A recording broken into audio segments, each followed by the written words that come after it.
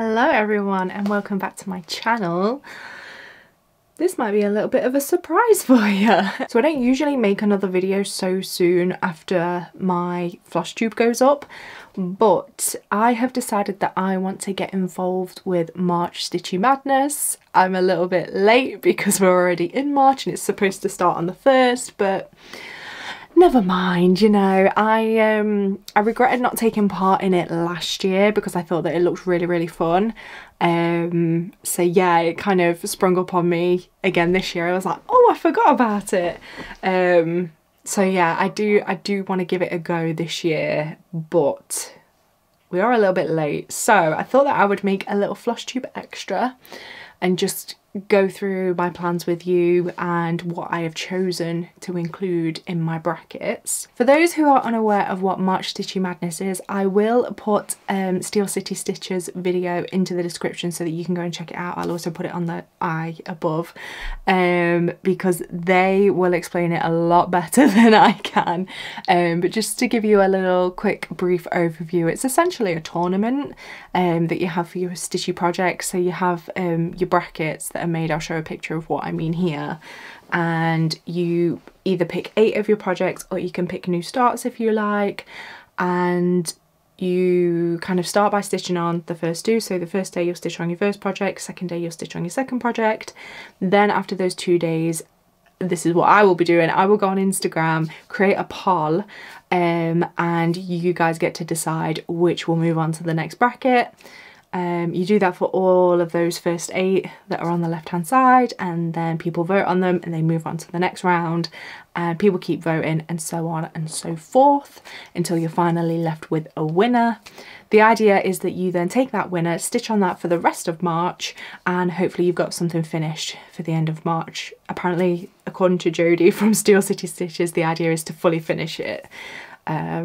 But it seems quite like free, like you can take the structure as you like, and that is what I am doing because I am doing it quite different to what everybody else is doing. So what my plan is that I am going to finish what I'm stitching on at the moment. So some of you may or may know that I am hosting my first sal, so I am stitching Hello Sunshine, and I'm hosting that with Sean from Craftification Creations.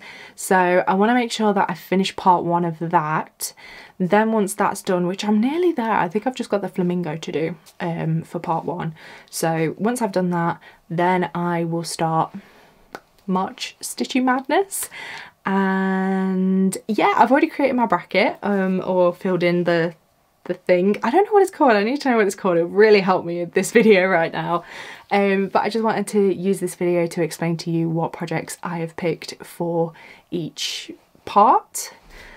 I thought that it would be better to do it now and do a little FlossTube extra rather than coming to you in April and be like, oh, by the way, I did this. So yeah, let's go through it now. So I did take a little bit of inspiration from Kristen from Steel City Stitches because she had like a little category name for each section of her bracket. So I have done something very similar. For our first section, our first 2 projects, we have got Clash of Colours, and the 2 projects that I'll be working on with that are Sailor Moon and Northern Lights. So I'll quickly go through those now. So here we have Sailor Moon stuff. I don't actually have a ton left on this one. I have just got to fill in the moon here, so I think that I should do that in a couple of sit-ins.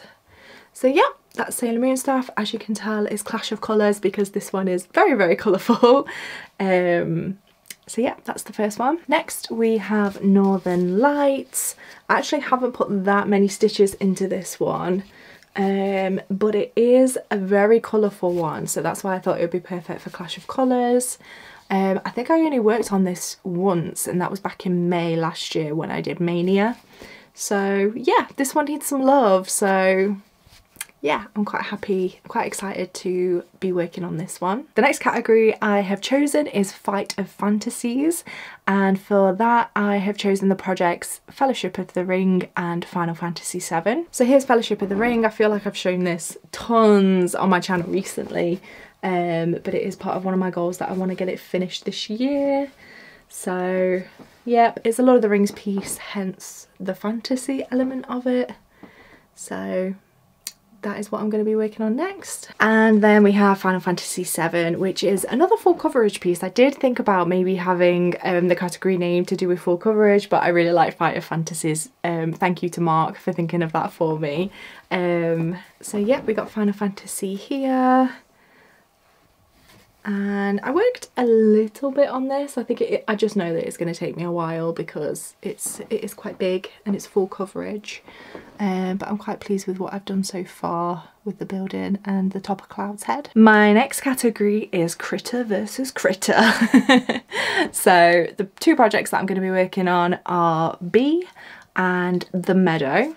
So first of all we have Bee, which is here.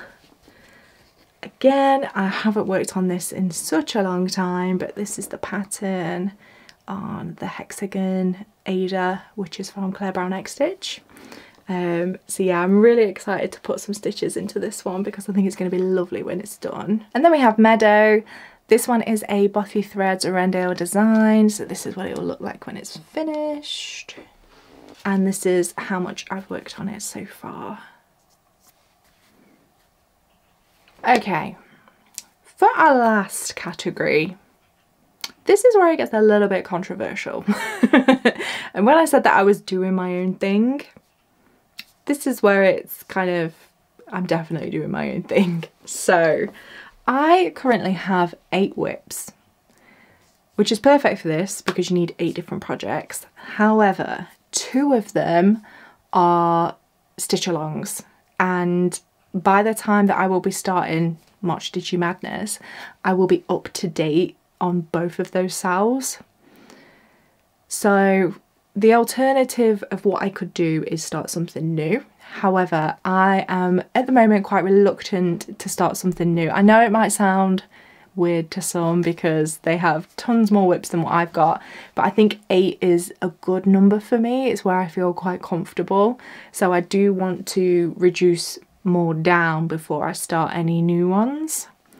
So what I have decided to do is to repeat 2 of the projects that I've already said, and they have got their own category. So this one is Battle of the OGs, and that will be Fellowship of the Ring and Sailor Moon again, because they are my oldest projects. I started them in 2020, hence why they're called the OGs.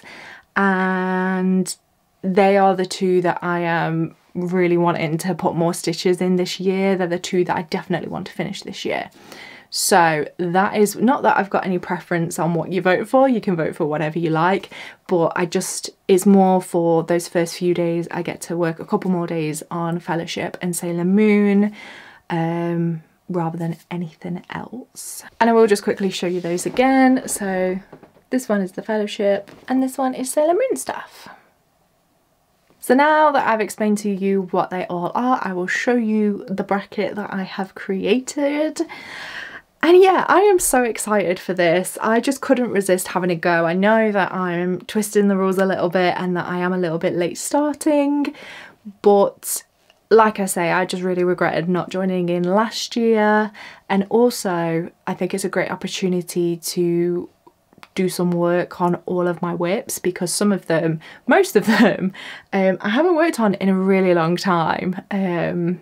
So I think it's a good exercise to kind of just have a little bit of a go at each one, and then I might kind of be like, oh, I do actually really enjoy stitching on this, so I might put some more time in it and get excited about it again. So that's the plan. With me repeating the last 2 projects and that last category, I am aware that there is a chance that it could be the same project versus the same project, so Sailor Moon versus Sailor Moon or Fellowship versus Fellowship. If that happens, I'll cross that bridge when I get to it. Maybe I'll just put the poll to be you can vote for either one. But yeah, I just didn't want to start something new because I just know that it will overwhelm me. That's what happened with Mania. So I did Mania last year where I started 9 new things, and shortly after that I had a break from cross stitching because I just got completely overwhelmed. So I want to still make it fun for me while still joining in, so I hope that's okay. I hope no one's mad at me. So I'm going to finish part 1 of Hello Sunshine first, but once I have finished that, that's when I'll be taking part in March Madness. So head over to my stitching Instagram if you want to take part 2. I'll be keeping that up to date. My grid post should say when I'm starting March Stitching Madness, and then I will be putting it in my stories for the polls and when you need to vote and all of that stuff. So yes, so yeah, let me know your thoughts on my plans, and I would also love to know if you're secretly rooting for one project in particular. Pop it in the comments if you are, if there is one that you really want me to finish as soon as possible. And yeah, that's all I've got for you. It's a bit of a short and sweet video, but like I say, I didn't want to just come back in April and say, oh, I participated in this but you know nothing about it. So yeah, I hope that everybody enjoys the rest of their weekend, and I should see you next time. Bye!